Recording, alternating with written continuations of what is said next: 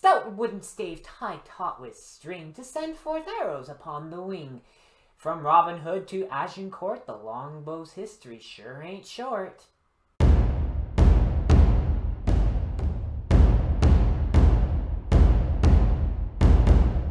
Hi friends, I have a longbow. Yes, taller than I am, 6-foot stave of wood, hickory, not yew wood or ash, but a nice hickory longbow of 45 to 50 pound draw weight. I ordered this through Graven, Graybn, in the United States. And because it's hickory, it was affordable. I also have a dozen arrows. There are 11 more hiding behind the poleaxe, but here we go. And I just wanted to briefly talk about this. I mean, I'll probably do several short videos about this. I don't want to talk for too long. I tried to record this and it just gets out of control. I really just want to introduce you to the longbow. It's really cool. Bows are extremely old as a technology. We know they go back thousands and thousands of years. We know that early arrows with flint and stone arrowheads, feathers for fletching are really good. We're going to have, we can talk more about arrows specifically. We could, easily give a 5-6 minute talk on how arrows work in the Archer's Paradox. But for now, I just want to introduce you to this. So I've got an arrow, and I've got a bow, and most importantly, some safety tips and things about this. Now, I've nocked the arrow. It has a plastic nock that clips on, so it'll hold in place. I still have to put the little bead on here so that I have it lined up, and I know exactly where it goes every time. It's just for faster shooting. But I wanted to get the bow out, I wanted to string it, I wanted to show it to you. It's a hickory longbow, 45 to 50 pound draw weight, which is nowhere near medieval proper war bow would be. But yeah, it's a lot of fun. And before pandemic times, I would go to the archery center quite often, whether we had group nights for my sword friends and we'd do some archery, or a couple times just went on my own just to loose some arrows down at the target. And more importantly, we say loose or shoot. We don't say fire because there's no fire involved. Fire comes from when you have gunpowder and you're applying a match or wick or cord that's burning to ignite the powder, whether it's on a cannon placement or like an arquebus, and you're moving the burning cord towards it. Fire means apply fire to ignite to launch a projectile. This is shooting. So I'm not going to play around with this too much because I'm not outdoors and I can't just go out into the garden. You can't go out into your yard and loose arrows at targets all day long. That's not really appreciated by the city here. So I'll have to wait to go to the archery center or maybe visit a friend at an acreage or something like that. Yeah, well, it'll have to wait for some actual footage of shooting arrows. But couple things. One, you never shoot without an arrow on the string. If you draw the string back and release without the arrow on there, that's bad for the bow. Why is that? Well, let's explain the physics of how archery actually works. That's really what I want to do, an overview of bows and why they work. So when you have the bow strung on this curved stave of wood, you have a certain amount of energy already built into it. What you want to do is you want to add to that energy by drawing. So if this is a 45 to 50 pound draw weight, so I draw about 45 and I'm okay. I'm more used to 35 to 40 from when I practice, and I haven't used the bow in over 2 years. So yeah, I'm a little out of practice, but take your fingers, put them on either side of the string, do not pinch the arrow, and you draw back. And when you draw back, you are imparting energy to the projectile, okay?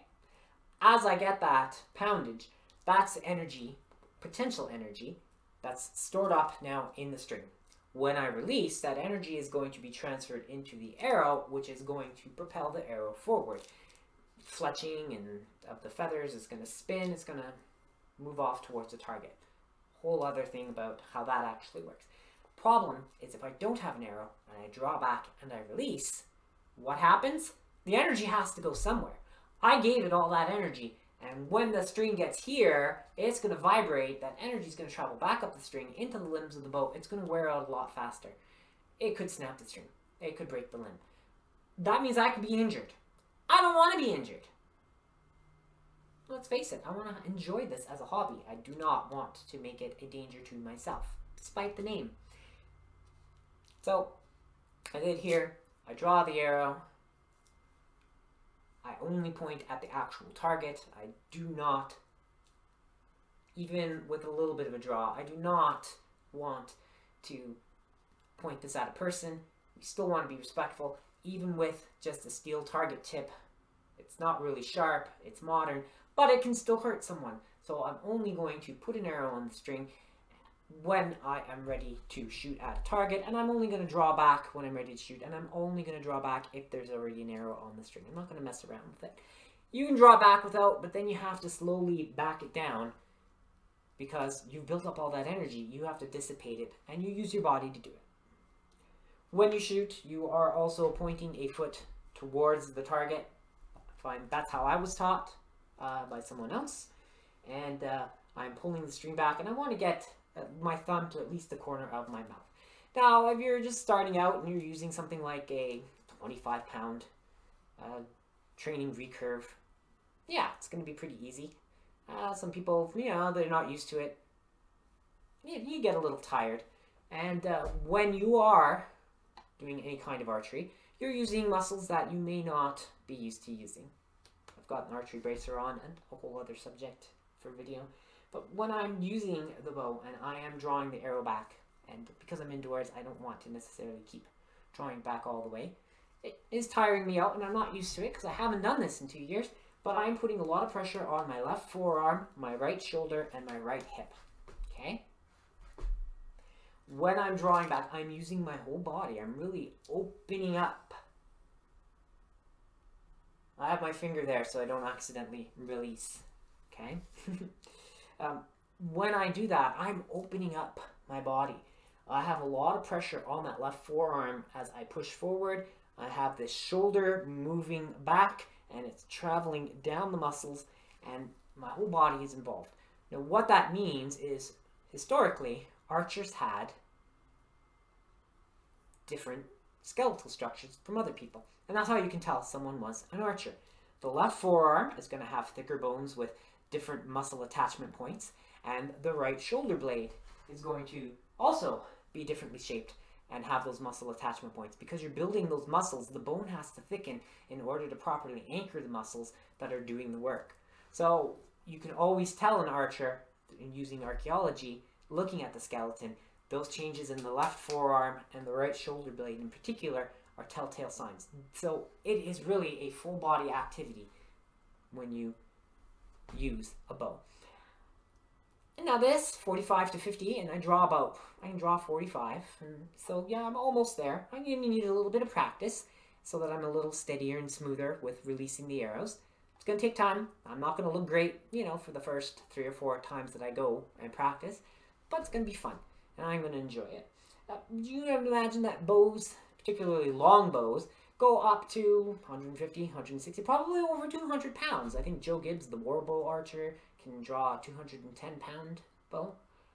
That's a lot. That's more than I ever planned to do. I'm happy if I get to a proper 50 with this. But even at an average of 150, 160 pounds, and if you ever look at the documentary for The Wreck of the Mary Rose, they talk a lot about longbows in that. And should be on YouTube on several channels. Fascinating, because you have actual longbows from the 16th century that have survived and have been tested, and we can really figure out that, yeah, there's a lot of weight that goes into that. Now, we talked about you drawing the string and you're imparting energy into the string, which then goes into the arrow. So the draw weight plus the amount of arrow that you draw back, that distance, so that gives us a power stroke. And so the length of that arrow on the string with that power stroke is going to be the amount of time to transfer the energy from the string to the arrow towards the target. If we had a crossbow, for example, which I don't have, I have a little toy one that just is like an elastic band that shoots a cork. We're not going to bother with that. It's going to have a shorter stroke and a heavier quarrel or bolt. So it's going to be a higher draw weight. So a 150-pound longbow made out of yew, Y-E-W, which is a combination of the heart and the sapwood of the tree. Sapwood's the outside, heart's the inside, obviously. That allows it to really develop that and hold together when you impart that kind of strength into it. A crossbow that did 900 pounds of draw weight, where you needed a mechanical device to help span it and lock it in place, it's not 6 times more powerful. It's less time to impart energy to the projectile and a heavier projectile in order to propel it through the air at speed. So it really comes down to calculating the amount of energy that's delivered by the projectile. And if you've seen Todd of Todd's Workshop and Todd Cutler, his channel, hopefully I remember a link to it. Now, he's done some excellent work with archery, so I'm not going to do a long video about this, really, because he's got some great stuff. And he does the math. He knows how to do the math, and he can tell you about the amount of energy that's delivered. So, 150 pounds on a longbow still delivers a lot of energy compared to 800 to 900 pounds on a crossbow. It all comes down to the physics. How much energy do I impart? How much time do I have to get that energy into the projectile? How heavy is the projectile? How far is it going to go? What's the spin? All of these things factor into it. It's really fascinating, nerdy science, and I don't always understand all the math formulas, but I understand the concepts, and I like archery. And now I have a bow, so I can actually take part in all of that. Hopefully I'll make other videos talking about arrows and maybe myths, so remember, like, subscribe, and of course, comment. So if there's something particular about archery you would like me to discuss in a future video, let me know. And we can look at, like, the archer's paradox and how fletchings are applied to arrows and types of arrowheads, or we can talk about myths like Agincourt and the Still Got My Fingers myth and all sorts of stuff that we can go about talking about. You let me know in those comments. But for now, do remember, take care, stay safe, and stay on point.